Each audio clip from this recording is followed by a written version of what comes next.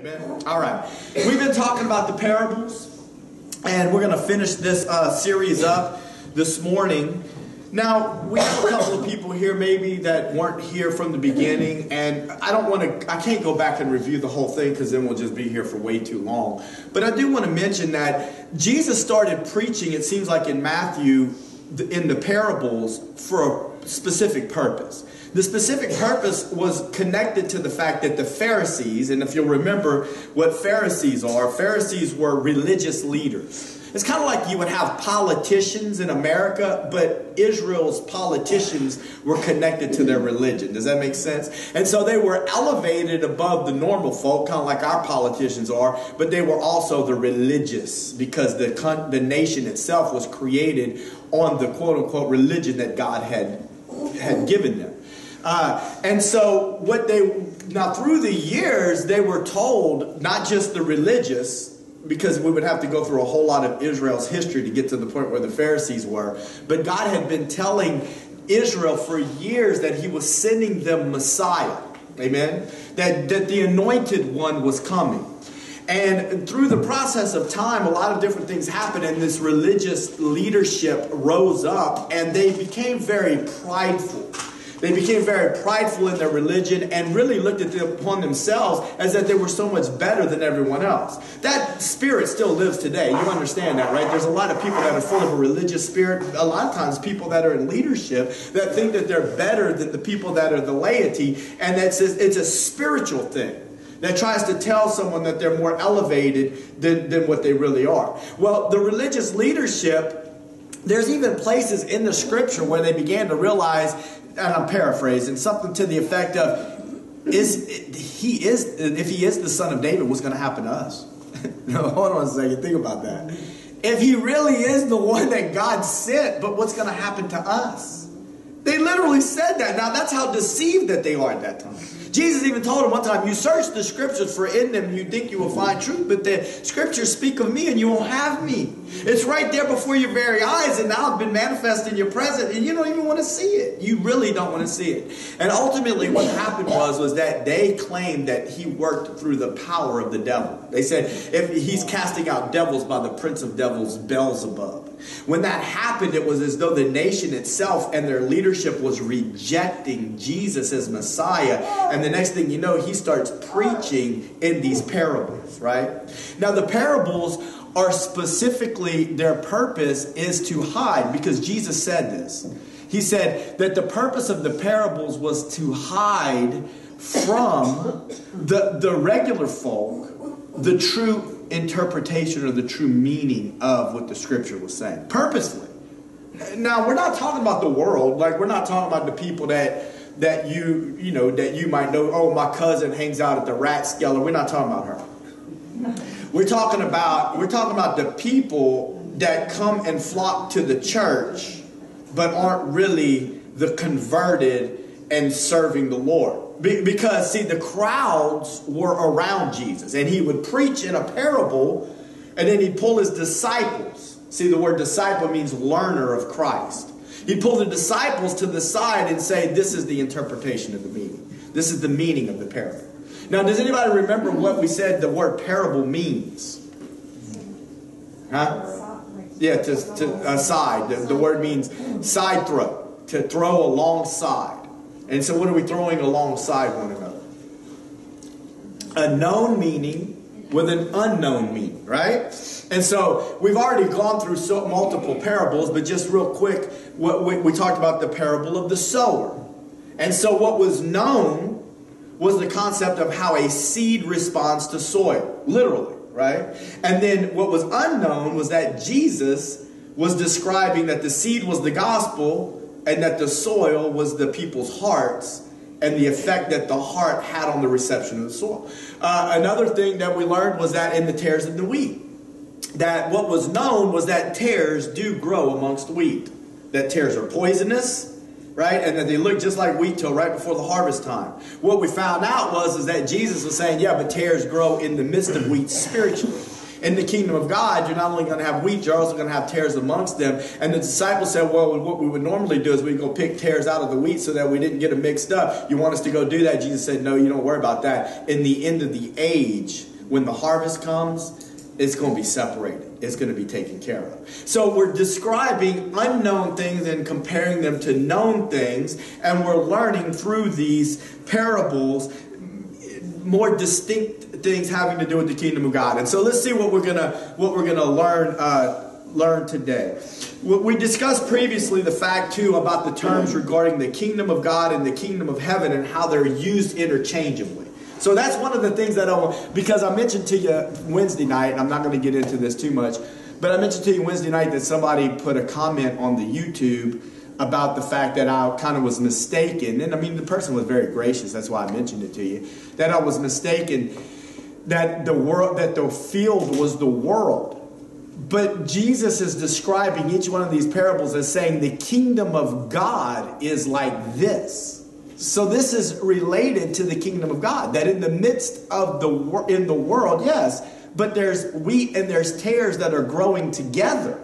And in each one of these parables, as we move forward, we're going to see a mixture between good and the presence of evil together with one another. By the way, let me ask you this. Since you learned in the parable of the sower that the thorns were the cares of the world, have you been tested in any of that area of your life? Has the enemy tried to get you caught up in the cares of the world? How I'm going to pay my bills tomorrow? How I'm going to figure out what's going to happen tomorrow? Has he tried to come against you? Well, let me tell you something. That happens each and every time you hear the word. The enemy will come in. God allows it to happen that way. God allows the enemy to bring a trial in your life, but God's allowing it to happen to be a test, to remind you, you can't carry the burden of the cares of this world on your own shoulders. You're not supposed to. You're supposed to learn how to give the control over to the Lord. That's not an easy learning task. Therefore, for the rest of your life, you're going to learn information from the Lord, and then you're going to be tested on the information.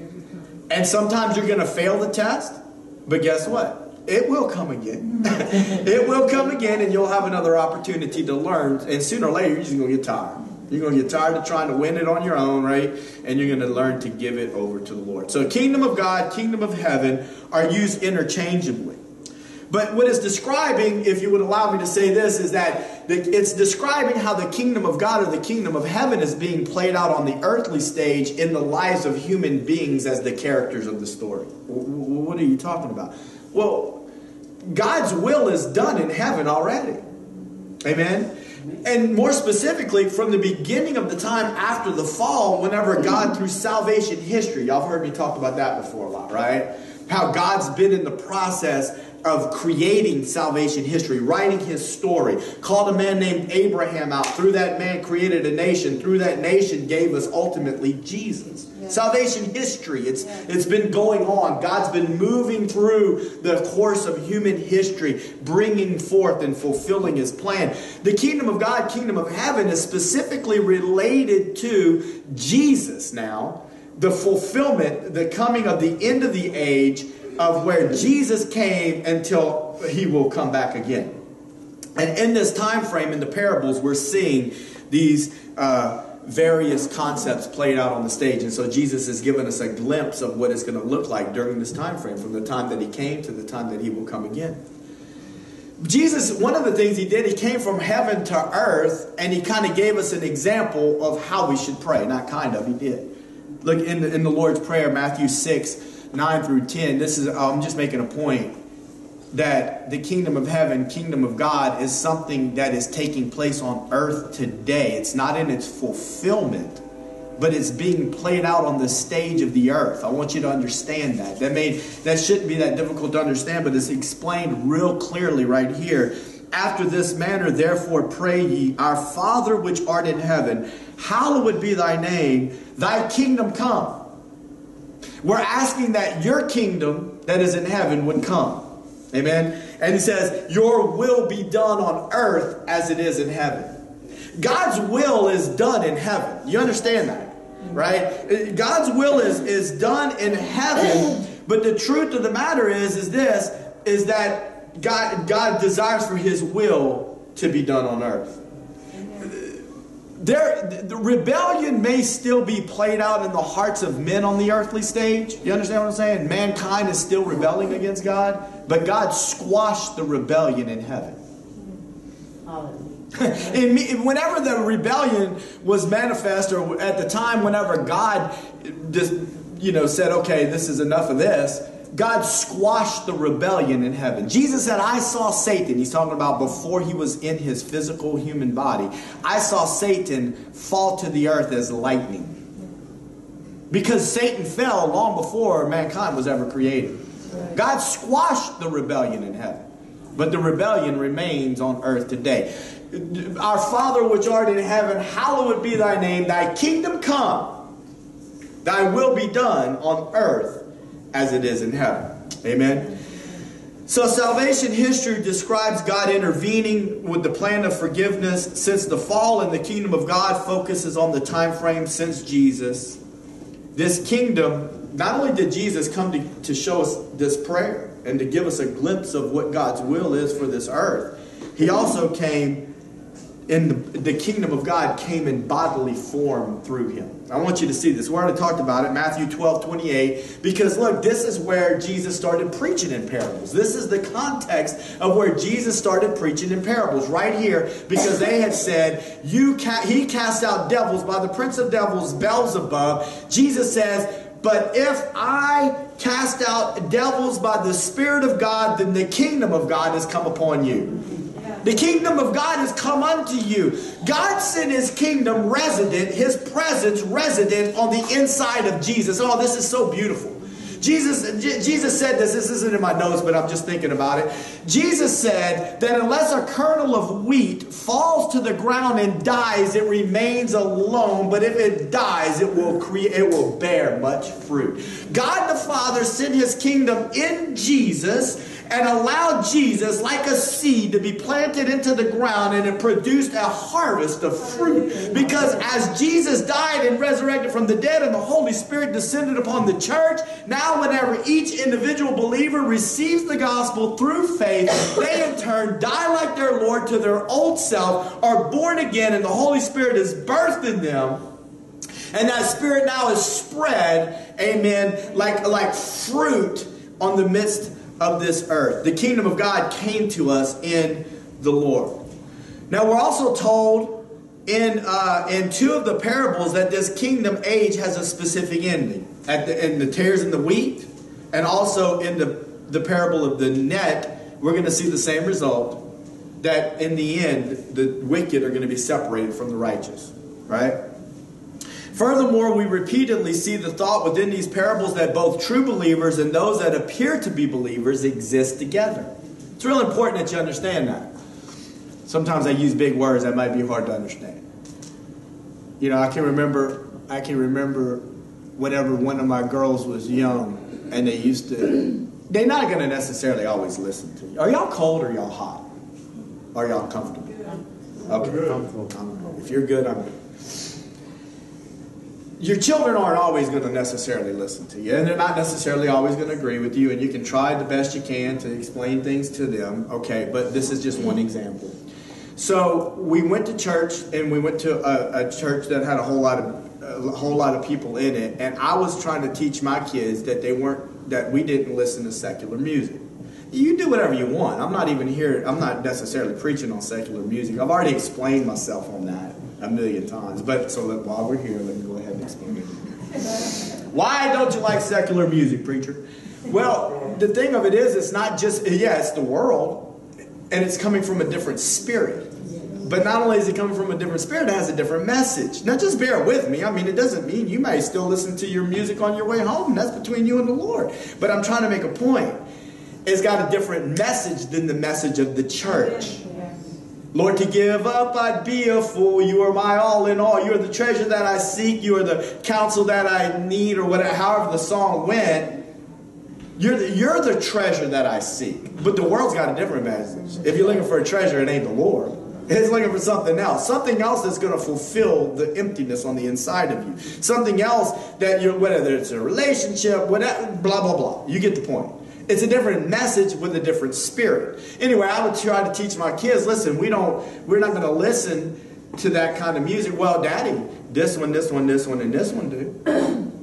See, and so what I'm trying to say, it doesn't mean that those people didn't love the Lord. It doesn't even mean that if people listen to secular music, they don't love the Lord. Sometimes people just don't have a revelation of it, right? But what I'm trying to say is this, is that it doesn't make it right. It doesn't make it okay that we listen to that. And at least in this church, we're not far from perfect, but at least the preacher's willing to tell you the truth. That's not okay. It's not okay for you to indulge yourself in a message that repeatedly tells you something opposite of what the kingdom of God is trying to communicate. Right? And so what I'm trying to get at is that's just one example. These are people that, and come to find out, the people that I'm talking about ain't even really serving the Lord now. So that's another story. Okay? But they're not even serving the Lord now. So what I'm saying is that there's a lot of times on the in the earth, as the kingdom of God and the kingdom of heaven is played out on this earthly stage, that we're going to see people that look like they are Christians, but in reality that they're not.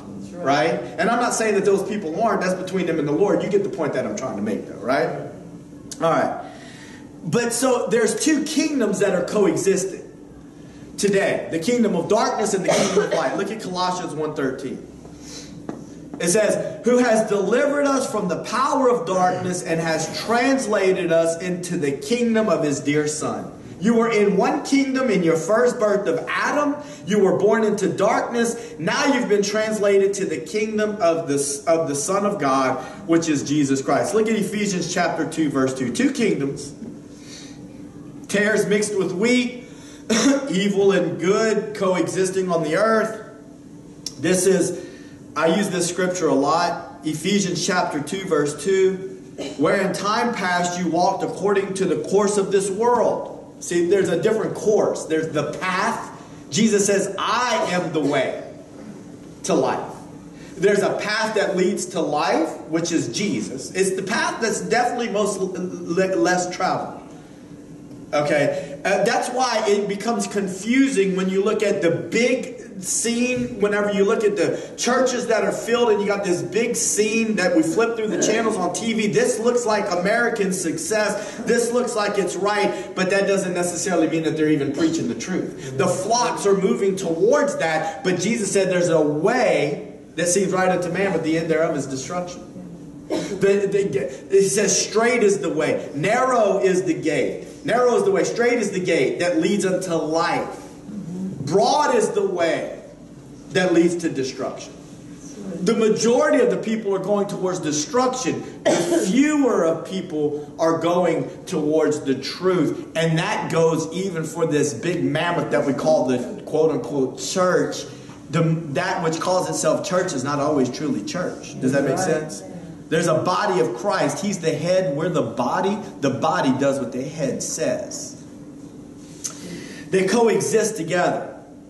And it will continue to be that way until he returns for the millennial reign. This mystery period that we're describing is characterized by a profession of faith, but also a counterfeit appearance of religion that contradicts God's true purposes and will not be separated until the final judgment. Once again, we've already said it once, but the Pharisees are a perfect example of this. Counterfeit religion, rejecting God's true purposes.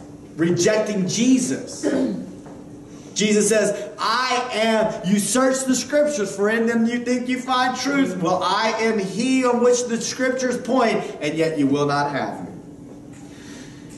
And as we continue to go through these parables and we continue our own walk throughout the rest of however long we have on earth or until the Lord comes back, we're going to see this repeated thing patterned out where there's going to be living together true Christianity and false Christianity.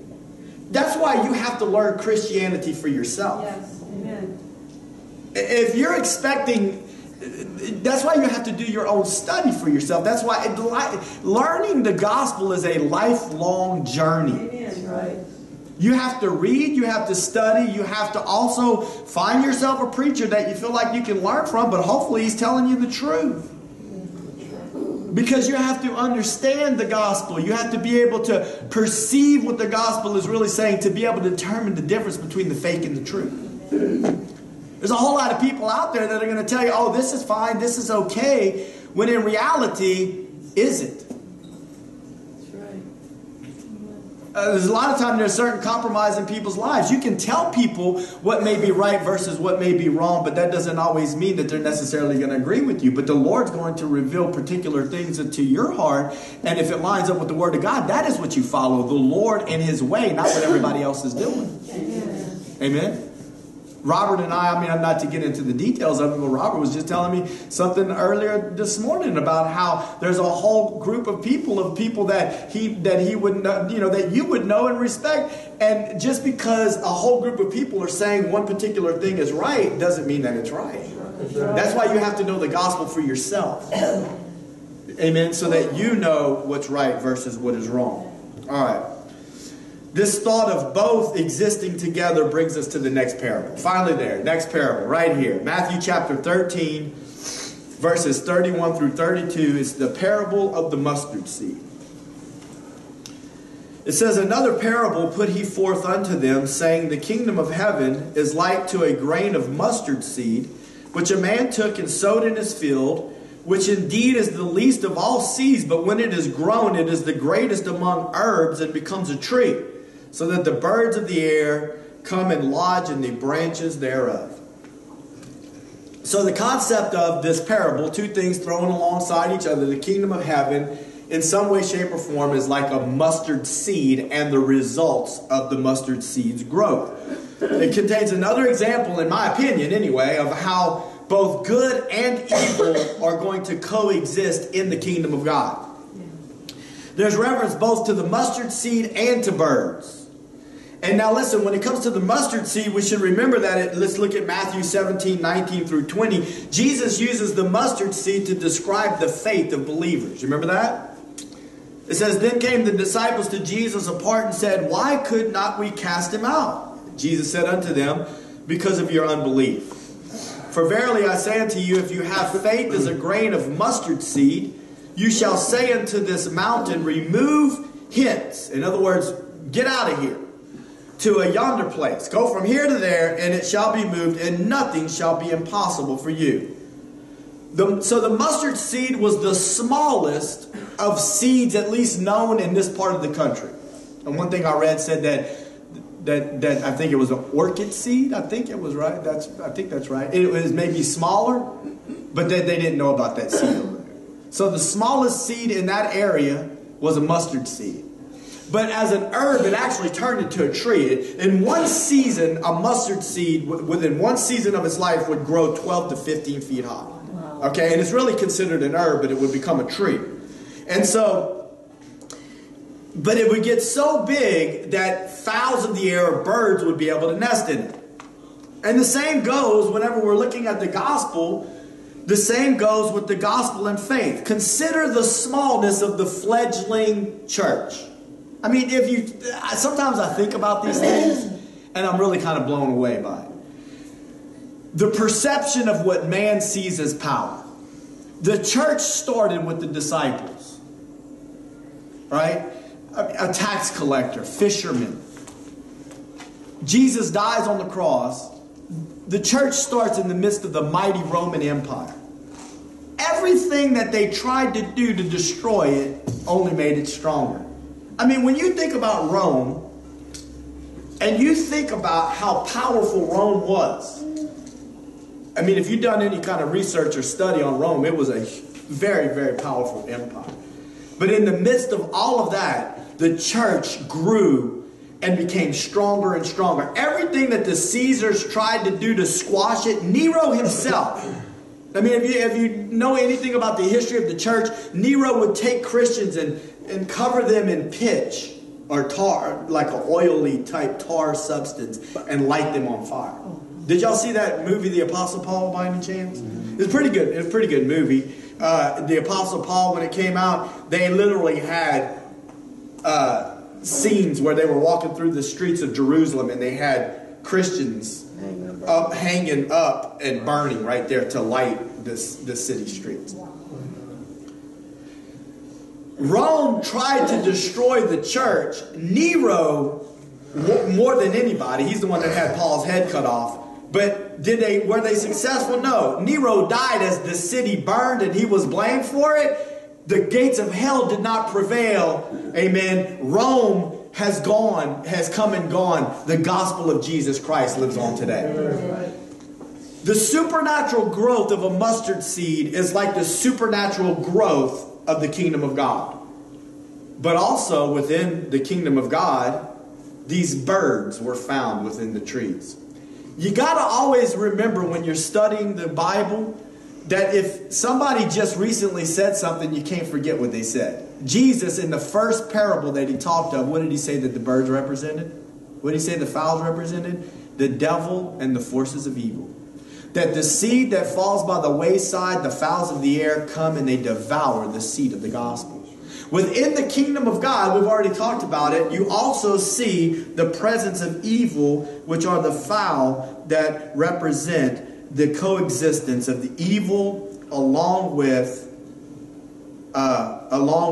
the growth of the gospel taking place. That was parable number 1 that we're covering this morning, having to do with the mustard seed. Let's look at parable number 2, the parable of the yeast. Matthew chapter 13, verses 33 through 35. Another parable spoke he unto them, the kingdom of heaven is like leaven, which a woman took. You know what leaven is? You know, listen, hey, does anybody in here bake? Are you a mama and you bake? Can anybody bake? Yeah, you bake. Does anybody ever bake bread? Yeah, you bake bread? Okay. Okay, Toya, you got an illustration. You got to go home and bake bread. Sabrina, you got to go home and bake bread. Well, you don't have to bake it, but this is what you have to do. You don't even have to bake it. Jessica, you got to do it. Beth, you got to do it. You don't have to bake it. But you got to make some dough. Come on, man, work with me here. This is for your kids, because I bore them to death. So y'all just give them a revelation of what yeast does. I want you to go home and I want you to mix some flour and some water. What else you got to put in there? Egg? You supposed to put egg in there or no? Flour and water. Just mix some flour and water. Then I want you to mix it up real good. And I want you to take some yeast. And I want you to put some yeast in there and I want you to mix it up in there. And then I want you to just put it in a bowl. And I want you to put a rag over and just let it sit. Is that going to work, ladies that cook bread? Okay. What's going to happen? The yeast is going to take over the dough. It's a microorganism that as it reproduces, it makes carbon dioxide and it causes the dough to rise. It takes over. That's what Jesus is talking about. Leaven is yeast. When you put a little bit of leaven in a lump of dough, it takes over and it changes the consistency. It changes the very nature of the dough. That's what the whole concept is. Now, does it change it for good or bad? Well, maybe a little bit of both. Another parable he spoke unto them, the kingdom of heaven is like leaven, which is yeast, which a woman took and hid in 3 measures of meal. That's another way of saying dough. Till the whole was leavened. All these things spoke Jesus unto the multitude in parables, and without a parable spoke he not unto them, that it might be fulfilled which was spoken by the prophet, saying, I will open my mouth in parables, I will utter things which have been kept secret from the foundation of the world. So before we get into the yeast, right there, Jesus reminds us again that sometimes the gospel is not that easily understood on the surface. So sometimes when you hear a message, or sometimes when you read something in the Bible and you're thinking to yourself, I just don't understand what's being said. Well, guess what? So, sometimes it's purposely that way. Aaron made a comment yesterday when we were eating. I don't remember exactly what you said, but it had to do with the fact that people want the gospel. People want God handed to them on a silver platter. Jesus never went around saying, hey, I'm God. I'm God. He didn't say that. But he is God, manifest in the flesh. He's the physical representation of the invisible God. If you're going to know the Father, you're going to have to go through him, and you'll never know the Father if you don't know him. And he told Philip, he said, have you been with me so long that you didn't know that when you've seen me, you've seen the Father? Aaron's like, people want it handed to them on a silver platter. They want God to float down in all his glory and say, here I am. No, it's not going to be that way. It's not going to be that easy. That's right. You're going to have to dig like a treasure. You're going to have to dig look like a precious jewel in order to find God.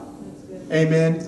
Because it's not going to just be the way that you want it to be all the time. Amen. Seek and you shall find. Because there's a lot of people that are saying that they want Him, but really and truly, they're not really wanting Him. They want a groovy music service. They want something that's going to make them feel good. They're wanting something that's going to do something for them, rather than asking what they can do for the Lord. I'm telling you, I don't know if y'all were here when John preached or not. I listened to half of his message. I'm about to listen to the other half. Man, I thought it was really good. Yeah. He texted me a couple of times yesterday, and then finally he called me up, and I'm like, oh Lord, I'm going to press the button. This dude starts preaching. He's like, I'm going to quit this job. I told my wife, you better start learning how to live on a little. And because he said, I'm tired of sitting in the walls of a church. He said, I'm going to New Orleans. I'm going to feed the homeless. He said, I just got back today. He said, I went with this old boy. They got people living in the woods. Some homeless people down the bayou, I guess, living in the woods. I'm like, how many folk you reckon they got out there? He said, about 30 to 50. Living in tents in the woods. Drunkards and drug addicts. And he said, we went over there, man. We fed them people, played some songs, and preached the gospel to them. He said, the guy that does it used to be one of them. Some lady found out that they were out there and started preaching it. And this old boy got saved. Now he done took over for her. He's like, oh man. I'm like, he said, some of them didn't smell real good. Now that's when you know the gospel's working in your life. He's like, man, I'm tired of all this church stuff, playing church. We'll get into that more in a way, but in a moment I think it's going to end up coming up. But listen, when we're talking about yeast also, you got to understand, has a very negative connotation in the scripture. And we don't have to turn to these scriptures, but in Exodus 12:15 it talked about the feast of unleavened bread. Exodus 12:15, the feast of unleavened bread. For a whole week they couldn't have yeast even in their house, because yeast, according to the Bible, is oftentimes represents sin, evil, or false teachings. In Luke 12:1, Jesus said, beware of the leaven or the yeast of the Pharisees. What is he talking about? Their false teaching will spread like gangrene and cause destruction. In 1 Corinthians 5, 7, and 8, the Apostle Paul says, well, go to that one for me, because I'm going to mess it up. 1 Corinthians 5, 7, and 8. This is the Apostle Paul. Purge out, therefore, the old leaven. Get it out, that you may be a new lump of dough without leaven, because you're unleavened. For even Christ our Passover is sacrificed for us. So whenever you read this, what the Apostle Paul is talking about, this is a perfect example of why you got to read the Bible. Or you got to understand the Bible.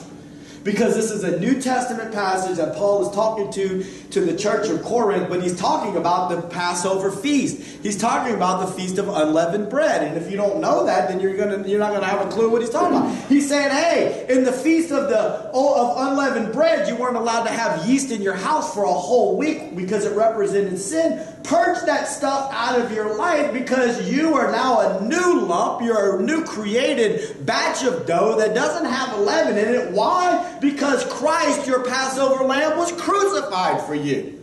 He gave you new life. Gave you a new start. Amen? Amen.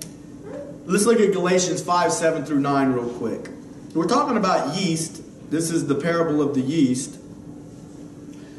You did run well. Who did hinder you that you should not obey the truth? This persuasion cometh not of him that calls you. A little leaven leavens the whole lump. False doctrine. Sin, evil, false teaching. This persuasion, he's talking about this form of teaching that you've embraced that talks about works instead of Christ. That wasn't what was given to you. And a little bit of that false teaching will spread and bring destruction. The nature of yeast is that when leavening starts, it permeates the whole lump. The lump is a whole batch of dough, and a pinch of yeast will take over and influence the whole batch.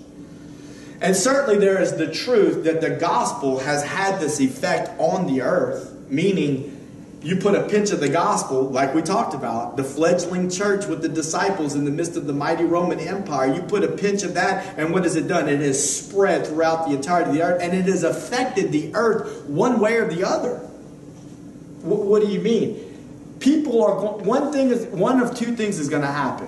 When someone is exposed to the gospel, they're either going to accept it or reject it. But I can tell you this, you will never be the same.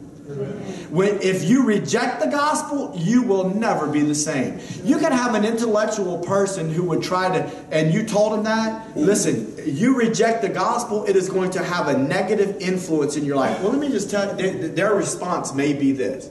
Oh, but I have good morals. I treat people the way that I want to be treated. And that may all be true. As a matter of fact, I hate to say it, they probably got some atheists out there that probably treat people better than some of us do. But I'm not talking about morality according to human standards. That's right. You can say yes sir, no sir, yes ma'am, no ma'am. You can open up the door for ladies. You can carry an umbrella and help people out. You can do whatever you want to do regarding those kinds of things. But none of that makes your heart right in the presence of the Lord. Instead, what you've done is you've rejected the gospel of Jesus Christ, the one the Father sent to pay the penalty for sin. And if you reject him, then that means that your heart now has become hardened to the way that God has prepared. People think in their mind that because they're good, that somehow they're going to be able to get in. That's not how it works. You don't get in based on good works. Our righteousness is, that's what the Old Testament says. Right? Our righteousness is, meaning our works of righteousness are like filthy rags. You don't really even want to know what that is. Some of you know what it is, but you know, it's like almost like one of them things you just don't even want to talk about in church. All right, so that's what it looks like in the eyes of God. Not so much doing good works. I mean, I don't believe that that's the way God saw what John went and did whenever he went and ministered to people in the woods, because his heart is right. See what I'm saying? What is happening is that out of the outflow of God's love in his life, he's wanting to let Jesus flow out of him into other people. That's the kind of works that the Lord's looking for. Not the other way around. I do works in order to please God, to make me look right in his eyes. Wrong. Religion. Pharisees. The wrong way. Counterfeit. The two of them coexisting at the same time, but one of them's a counterfeit. Does that make sense? We can't forget what we've already learned, though. Just as there are fowls along the wayside, stealing seed, tares amongst the wheat, and fowls in the branches, there is also evil trying to permeate the kingdom of God, just like yeast permeates dough. Because typically what's happening when you look at yeast in the Bible, from the Old Testament to the New, it has a negative connotation. Once again, the gospel has truly spread throughout the earth and has affected everything around it. But at the same time, yeast also has an evil connotation connected to it. And these parables repeatedly are letting us know that in the midst of the kingdom of God, until the end of this age, in this mysterious period, when Jesus comes back, it's all going to be sorted out. The evil and the righteous are going to be separated. But until then, the two of them are coexisting at the same time. Parable number 3, the hidden treasure. Matthew 13:44. Again, the kingdom of heaven is like unto a treasure hidden in a field, the which when a man has found, he hides, and for joy thereof goes and sells all that he has, and he buys that field. In this 5th parable, Jesus compared the kingdom of heaven to a treasure hidden in a field. Right? The man discovers the treasure, and then he bought the field so that he could have the treasure. And I was seeing at least 2 different concepts right here. Number 1, the man knew the treasure was there. This man that found this field knew the treasure was there. All right? So in some way, it's got to be talking about God, because the whole concept behind a hidden treasure is that you can't see it. But so number 1, the treasure was seen by the man who bought the field. So in some way, shape, or form, God is the man who bought the field. All right, but number 2, the treasure wasn't obvious to the naked eye. It was hidden. Because not only, and this is so good because I didn't even see this morning. Because look, you saw that part right there, the scripture right here, where it says, when he found it, he hides it. So it was a treasure that was hidden. The man knew it was there, right? But then once he found it, he hid it. But then he bought the field so that he could have the treasure. All right, so not only is the man know the treasure was there, but the treasure wasn't obvious to the naked eye. It was hidden. Jesus came to this world because he saw a treasure. And he was willing to purchase that treasure for a price. The treasure was you. The treasure was mankind. And the purchase price was his blood. Amen? Look at Romans chapter 6, verse 23. It says, "For the wages of sin is death, but the gift of God is eternal life through Jesus Christ our Lord." A purchase price. Jesus gave his blood to ransom us back. Look at 1 Peter 1, 18 and 19. "For as much as you know that you were not redeemed," what does the word redeemed mean? To be bought back for a price. That's what it means in the Greek, to be bought for a price. "You were not redeemed or bought with a price with corruptible things as silver and gold," you know, the way that people on earth barter and trade, "but from your vain conversation or your old life that you received from the tradition of your fathers, but with the precious blood of Christ, as of a lamb without blemish and without spot." Jesus had no sin in him. That's why he was the perfect sacrifice. That's why he was the perfect ransom. That's why he was able to pay the price. Look at Ephesians 1, verse 7.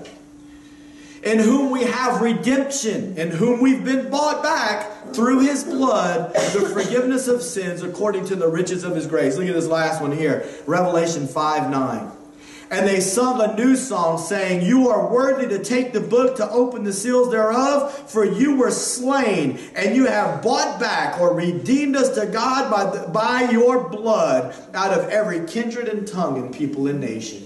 Jesus Christ saw a treasure and came to purchase the field, amen, in which that treasure was found. Hallelujah. And he bought it with his blood. He ransomed it with his life. But to the naked eye of humanity, it's not so easily seen. He hideth it.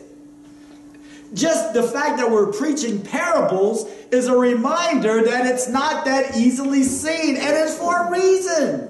Like Aaron was telling me yesterday. People wanted to hand it to him on a silver platter. That's not the way God is going to do it. It's easily missed because it's purposely hidden at times, like through the parables, and also it looks different than what we would expect. Let's look at Matthew chapter 20, verses 26 through 27. I put this scripture in there this morning. Okay, this is just an example of how you perceive the world. Whether you like it or not, we all are affected by this. "It shall not be so among you." This is Jesus talking to his disciples. He said, "The Gentiles lord over," meaning the Gentiles that have authority treat the people that are under them harshly. You ever had a boss that was a bonehead? I've had some bosses that were boneheads, man. And I mean oppression. You talk about hate to work for them kind of people. I could go off on stories, and he would laugh, but I don't have time. "But it shall not be so among you. But whosoever will be great among you, let him be your minister." The word in the Greek is diakonos. Is where we get the word deacon. It means servant. Whoever's going to be greatest, let him be the servant. All right, next verse. "And whosoever shall be chief," in other words, the word is protos, first and or prominent. Whoever's going to be prominent among you, let him be your slave, actually, is what the word would be. Doulos, let him be the slave. The kingdom of God is flip-flop upside down. What you perceive to be power, that's why it's so hard to see. What you perceive to be power is the opposite of what God says. Why? Because mankind is full of pride. Mankind was injected with poison from Satan, who was full of pride and said, "I will exalt myself above the throne of God. And he was going to elevate himself, and that's what caused that rebellion to be squashed. And mankind, born of Adam, is born with the sin of pride on the inside of him. He wants to be elevated, and he wants everybody to know how good he is. There's a part to each and every one of us that's that way. And sometimes in different ways. Listen, once again, straight is the gate, narrow is the way. The majority of where people are going, I don't even know why I put this here, but I was thinking, so many people are heading in a certain direction, and it's whatever the popular fad is today. Yeah. But ain't nobody going out. I mean, I'm not saying nobody is, but the majority is not going after the gospel. Pick and choose any new fad and people will flock to it. I just remembered this thing. I don't even remember what it was called. Pokemon. That's what it was. I couldn't remember, so I just put Pikachu right here because I couldn't remember what it was called. But because I just remember the Pikachu, I can even recognize that crazy little thing. Because these kids came into the clinic. I'm talking about when it went digital. You know, remember what I'm talking about? Y'all know what I'm talking about? Y'all remember that? It didn't last very long. But all of a sudden, Pokemon went digital. Pokemon Go, is that what it's called? Go, yeah. I'm driving down the road on Front Street and all of a sudden I see all these kids, man. I'm kind of different people, like teenagers, young adults. Some people preppy looking, some people grunge looking. People wearing different kind of clothes. All of them together like this little community. Come to find out it was Pokemon Go community. We gotta find a Pikachu on the seawall over here in Morgan City. Everybody flocks to the seawall. I'm talking about there was 50 people out there. I'm like, what the heck is this? Drove by and saw somebody I knew. I'm not going to tell you who it was, but I'm like, what is this? People getting caught up in what everybody else is doing. They did the most silly, ridiculous thing. Because people want to be part of something. Oh, but nobody wants to be part of the gospel. Nobody, because it doesn't look like what everybody else says is cool. That's why you got to be careful of a church where everybody thinks it's so cool to be a Christian. But that's another story for another time. It's not easily seen. Jesus purchased the treasure for a ransom price. The ransom price was his blood, but it's not easily seen. We go back to the story of the manger. It doesn't make sense. The King of Kings and Lord of Lords born in a manger amongst stinky animals. I know I say this all the time, but I'm going to keep saying it every Christmas. I'm going to say it. It makes no sense to the logical mind. Kings are born in palaces. The donkey, that was next on my list. Troy said it before me. The donkey. Kings ride stallions. Not this one. He rode into town on a donkey. The foolishness of preaching. Man, especially nowadays. Man, we got videotape. And that's fine. Video can preach too. I'm not trying to be, you get the point that I'm trying to make though. But I mean, he used the foolishness of preaching. Don't let the modern church lie to you and tell you that's why we got these shiny lights. That's why we got these strobe lights. That's why we got whatever we got. Because, man, God's doing a new thing. That's what they're saying. Yeah, God is doing a new thing. It's called Jesus. And it's called preach the gospel. People respond by faith. The Holy Spirit comes on the inside of their heart and changes them and makes them a new creation in Christ. That's the new thing that God is doing. Amen. And he's not going to change it. Amen. Until he does the next new thing, which is the rapture of the church, and then the next thing after that, whenever Jesus comes back and ends this age that we're talking about. So that was the parable of the hidden treasure. Amen. Now the fourth parable, the pearl of great price. Matthew 13:45 through 46. Again, the kingdom of heaven is likened to a merchant man seeking goodly pearls. That word goodly in the Greek means precious or beautiful. Who, when he had found one pearl of great price, went and sold all that he had and bought it.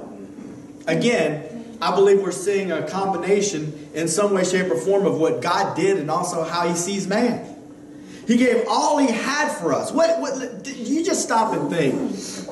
In your own mind. You don't have to shout it out. But what is the most precious thing on earth in your mind? I know you're going to say Jesus because we're being holy right now. I mean, I don't mean that to be rude. We're talking about, we have our mind on the Lord right now. So we're going to say that's the church thing to say. But let's just say, besides the Lord and the things of God, if you closed your eyes and you thought about it, what would be the most precious thing on earth to you? Your children. A lot of people would say that. Right? And so whatever it is in your mind that you're thinking of, what is more precious to a father than his son? God so loved the world that he gave his only begotten son. I mean, it may be hard for you and I to wrap our mind around that, but can you imagine offering up your son, your child, as a sacrifice for people that are going to spit in your face, for people that are going to shake their fist in your face? I remember Brad used to say it, but it's true. My old preacher, he used to say, I ain't giving my son for you. I used to say, man, you need the Lord to minister to your heart. But I mean, it's true. I mean, especially after he had been a preacher for a while, he's like, I definitely ain't giving my son for you. Dude, yeah, really? After the way you done treated me last week, Miss So-and-so? The dude told me, man, that lady told me, Matt, she didn't like my haircut. I was like, are you even serious, bro? She's worried about your haircut after the message you preached? That was a good message you preached. She worried about your haircut. All right, anyway, that's another story. Jesus, the Father, gave his Son. He gave all he had for us, and our response to him is that we give what we have to him. Your flesh may not like it, but that's the deal. That's one of the things another thing that John said yesterday. And I remember when the Lord first gave me this revelation. It's like God gave me everything. Now he's asking me to give something back. I'm tired of sitting in the walls of a church. I want to go do something for the Lord. Matthew 16, 24 through 25. This is what I'm talking about here. He sold all he had for this pearl. Then said Jesus unto his disciples, if any man will come after me, let him deny himself, take up his cross, follow me. For whosoever will save his life shall lose it. Whosoever will lose his life for my sake shall find it. There's a whole lot to be said about that. You know what I think about? I think about people with friends. I think about young people a lot. This is a little message where I intervene and I try to talk to young people for 3 seconds. But not just young people, older people too. Because you know why? A lot of times we're influenced by the popularity thing. There's a part in our lives where we kind of want to be liked by people. I don't know about you, but I mean, nobody likes not being liked by people. Okay.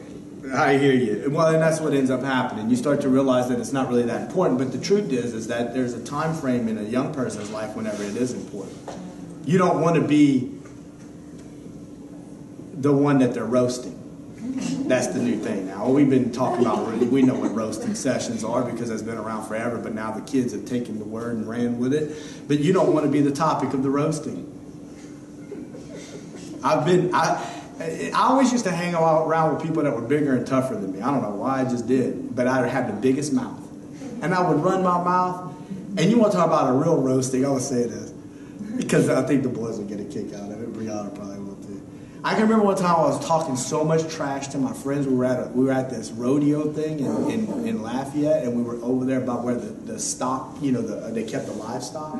They're all up in the hay, and I was just talking trash like, oh, y'all ain't blah, blah, blah. Dude, them boys grabbed me, and they took all my clothes off except my underwear, and they threw it in all kind of directions, and I was running around. Like, yeah, you want to run? You talk about a roasting. They didn't have to say nothing, dude. They just did it, right? You don't want to be that person that's getting roasted. It's not fun. You want to be liked by people. That was my own fault. I deserved every bit I got. So next time you give me a hard time, Maddox, that's what you got coming, bro. Not me. Lucas has roasted me on the slick. All right. So deny himself. That was where I was going with this. Scripture talks about the fact that people are trying to save their life. I don't want to look dumb in the eyes of other people. I don't want to talk about Jesus in public because when I do, people are going to think less of me. I don't want to connect myself to the gospel because I won't be the most popular person. That's just one form of trying to save yourself. Does that make sense? Instead, but Jesus said if you try to save your life, you're going to lose it. He says that if you're going to follow after me, you must take up the cross. I used to say this all the time. The cross is an instrument of death. It brings death to who you used to be, and it brings resurrection life to who God wants you to be. Galatians 2:20. I'm crucified with Christ, nevertheless I live, yet not I, but Christ lives in me, and the life which I now live in the flesh, I live by the faith of the Son of God who loved me and gave himself for me. I remember one time I was worshiping the Lord. This was such revelation for me. This scripture right here, but God worded it to me in a different way. I was at the old church worshiping the Lord, and all of a sudden there was a new youth pastor was coming or something. I don't remember what the deal was. And the youth was playing music. And I was up at the front worshiping the Lord, and all of a sudden God spoke to my heart. He said this, I gave my life, this scripture right here, but worded in a different way. I gave my life so that you could live, and now I need you to give your life to me so that I can live through you. He who tries to save his life will lose it. He who loses his life, it will be saved. Amen. We're talking about giving up self for something more precious. Sold all he had so he could get that one pearl. Maybe not in today's society, but in ancient times when a bride married her groom, her identity was swallowed up in his. She took his name and his identity. The bride was precious and worth a great price. She was of great value to her father. The groom would literally pay a purchase price to her father, and she became his. The pearl is precious. Jesus was the most precious thing that God had, but that should show you how precious you are to God. That's right. Because he gave the most precious thing that he had in order to purchase you. One last thing about a pearl that we should consider is how they are uniquely formed. You ever heard about how a pearl is made? It's because on the underside or the tender side of an oyster, there's an irritation. And that irritation causes the oyster to begin to secrete some type of something. And with time, that irritation ultimately ends up forming and turning into a pearl. What a beautiful picture that is painted by the pearl. The irritation or the tender side of the Lord, the death of his humanity, produced payment for something that was precious to God. In addition to trials in the life of the believer. Because this irritation also produces the irritation in your life, the things that you come into contact with, the frustrations, the trials, the tribulations, produce something beautiful also in your life. Right? The Word of God, you don't have to go to all these scriptures, but in Romans 8:29, it talks about the fact that you and I are conformed into the image of Christ. It means we're being molded into the image of his dear Son. But 1 Peter chapter 4, verses 12 through 13, he says you shouldn't consider it strange as far as the fiery trial, as though it were something strange that happened to you, but you should rejoice because you're becoming partakers of the sufferings of Christ. This earth is against the gospel of Jesus Christ. When you feel an attack from the enemy, when you feel an attack that the enemy uses other people to come against you, when you find trials in the workplace, when you find trials in your family life, when you find trials with other people around you, one of the things that you need to understand is this. The enemy wants to use it to destroy you. Can I say that again? The enemy wants to use trials in your life to irritate and to destroy you. God, though, has allowed it to happen. There is nothing that can happen in the life of the believer that God doesn't allow to happen. That's right. God is allowing it to happen so that a pearl will be formed. Whatever that area of your life is, listen, there's certain areas of your life that God wants to get rid of. God wants to apply the cross to certain areas of your life. What are you talking about? He wants it dead. He wants it gone. And he wants to replace it with resurrection life. And the one that he brings death to today, there's going to be a new thing that he wants to bring death to tomorrow. And through the process of trials and grace, it's an ongoing thing that's taking place where pearls are being created in your life as a believer. That's what Peter said. He said, 1 Peter 1:7 through 9, I'm just going to read it fast, that the trial of your faith, being much more precious than of gold that perishes, though it be tried by fire, might be found unto praise and honor and glory. Your faith is more precious than gold. God allows the trial of fire to be placed on it so that the impurities that are like in gold can be removed. Hebrews 12:11, I like this one. And I didn't give you the long version. Normally I give you the long version. Now no chastening for the present seems to be joyous but grievous. Nevertheless, afterward it yields the peaceable fruit of righteousness unto them which are exercised thereby. What is chastening? Chastening is discipline and instruction. What is grievous? Pain. God sometimes allows pain in the life of believers to bring about a better result as we continue to learn how to trust in Him. Listen, you're going to find out sooner or later that nothing that this world has to offer is really going to fulfill you. And you're going to be left with one choice. Where will you turn? When your friends let you down, when your spouse let you down, when your job let you down, when your best friend let you down, when your preacher let you down, where will you turn? The only thing that's left is the Lord. And that's what he's trying to get us all to. That's where he's trying to bring us all to. That we would hope and trust ultimately in him. Last one, the parable of the net. We're closing with this. Again, the kingdom, this is Matthew 13, 47 through 51. Again, the kingdom of heaven is like a net that was cast into the sea and gathered of every kind, which when it was full they drew to the shore and sat down and gathered the good into vessels, but cast the bad away. So shall it be at the end of the world. The angels shall come forth and sever the wicked from among the just, and shall cast them into the furnace of fire. There shall be wailing and gnashing of teeth. Jesus says unto them, Have ye understood all these things? They say unto him, Yea, Lord. In the last of these parables, Jesus compares the kingdom of heaven to a net that's full of great catch of fish. The fishermen pulled the net to the shore. The fish were sorted out. The good ones kept, the bad ones thrown away. Like the tares and the wheat, this sorting represents the end of the age, whenever the righteous and the wicked will be separated.